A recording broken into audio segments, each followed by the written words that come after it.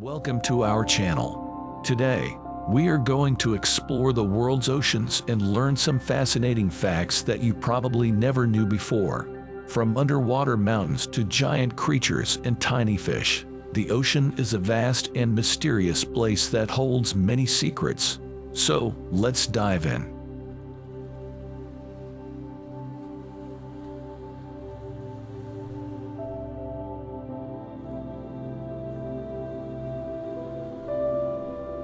Did you know that the world's longest mountain range is hidden beneath the ocean's surface?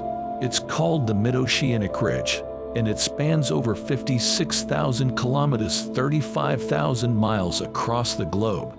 This underwater mountain range is formed by the tectonic plates that make up the Earth's crust, which are constantly shifting and moving.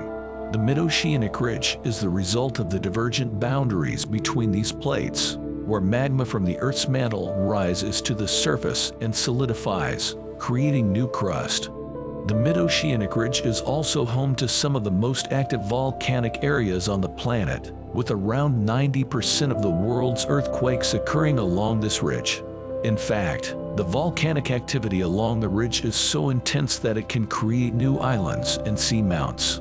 For example, in 1963, a volcanic eruption along the Mid-Atlantic Ridge created a new island that lasted for a few years before it was eroded away by the ocean. Despite the immense size of the Mid-Oceanic Ridge, it remains one of the least explored areas on the planet. The extreme pressure and darkness of the deep ocean make it a difficult place for humans to explore, and it wasn't until the 1950s that researchers were able to use submersibles to study the ridge up close. One of the most fascinating features of the Mid-Oceanic Ridge is the hydrothermal vents that are found along the ridge. These vents release hot, mineral-rich water that supports unique and thriving communities of organisms. Some of these organisms, like giant tube worms and clams, have adapted to survive in the extreme conditions around the vents, which can reach temperatures of over 400 C. The discovery of these vents and the life that they support has expanded our understanding of the types of ecosystems that can exist in the deep ocean.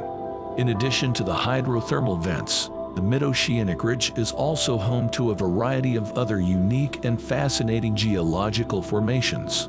For example, there are underwater mountains that rise up from the ridge, some of which are taller than Mount Everest. There are also areas of the ridge where the crust is thinner, allowing for magma to rise closer to the surface and creating areas of intense volcanic activity. Overall, the Mid-Oceanic Ridge is an incredible and important feature of the planet that remains largely unexplored. Its geological and biological diversity are essential to our understanding of the Earth's processes and the complex ecosystems that exist in the deep ocean. Did you know that there are underwater lakes and rivers in the ocean? It may sound like something out of a science fiction novel, but it's actually a real phenomenon. One of the most famous examples of an underwater lake is the Black Sea's Lake of Death. This lake is completely isolated from the rest of the ocean and contains highly toxic hydrogen sulfide. So how do these underwater lakes and rivers form? It all comes down to the unique geography of the ocean floor. In some places, the seabed can form depressions or basins that are filled with seawater. These pockets of water can be completely separate from the surrounding seawater and can have their own unique characteristics. One of the most fascinating aspects of these underwater lakes and rivers is the fact that they can contain completely different types of marine life. For example, the Lake of Death in the Black Sea contains no oxygen and is completely inhospitable to most forms of life. However, scientists have discovered that there are actually unique microbial communities that thrive in this toxic environment. These microbes have evolved to use hydrogen sulfide as an energy source, making them some of the most extreme organisms on the planet. But the Lake of Death is not the only example of an underwater lake or river. In fact, there are several other known examples around the world. In the Gulf of Mexico, there is an underwater river that flows along the ocean floor. This river is made up of dense, salty water that is separate from the surrounding seawater.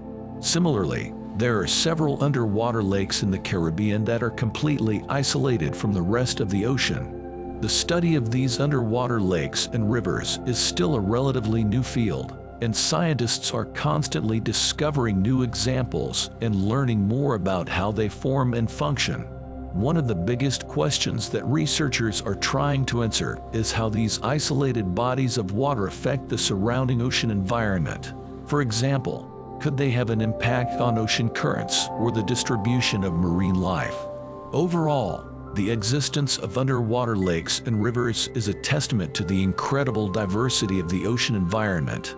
These isolated pockets of water contain their own unique ecosystems and offer a glimpse into the extreme environments that life on Earth can adapt to. As we continue to explore the ocean depths, it's likely that we'll discover even more examples of these fascinating underwater features. The ocean is a vast and diverse environment that is home to a wide range of organisms. In fact, it contains the world's largest and smallest organisms. At the top of the size spectrum is the blue whale, which can grow up to 30 meters, 98 feet in length, and weigh as much as 173 tons. This makes the blue whale the largest animal on Earth. It's hard to fathom just how massive these creatures are until you see one up close. At the other end of the size spectrum is the Pediocypress fish, which is the smallest fish in the world. These tiny fish can fit on the tip of your finger and measure in at just 7.9 millimeters long. Despite their small size, they are still an important part of the ocean's ecosystem.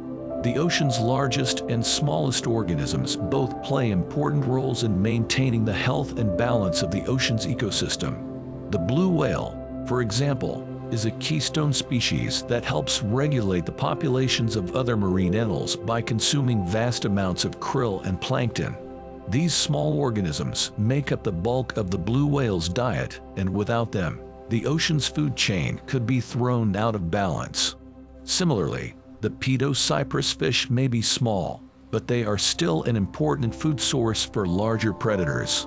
They are also interesting from a scientific perspective because they have evolved to live in extremely harsh environments. These tiny fish are able to survive in water that is more acidic than vinegar and contains high levels of heavy metals. Despite their vastly different sizes, both the blue whale and the Pediocypress fish are examples of the incredible diversity of life that exists in the ocean. As we continue to study and explore the ocean, it's likely that we'll discover even more amazing creatures that push the limits of what we thought was possible. Understanding these organisms and their roles in the ocean's ecosystem is essential if we want to protect this vital and complex environment for future generations.